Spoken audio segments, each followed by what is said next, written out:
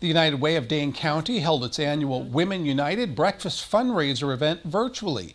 The program is centered around Women United's commitment to the academic success of all young people in Dane County, particularly when it comes to racial equity and virtual learning this year. We know that coming together in support of education is more important than ever. We know that education is one of the fundamental pieces to breaking the cycle of generational poverty. Fabiola Hamden was named the 2020 Women United Philanthropy Award recipient. She's the Immigration Affairs Supervisor at Dane County Human Services. The award goes to someone who has high achievements in educating, empowering, and inspiring women and young girls to be philanthropic leaders in Dane County.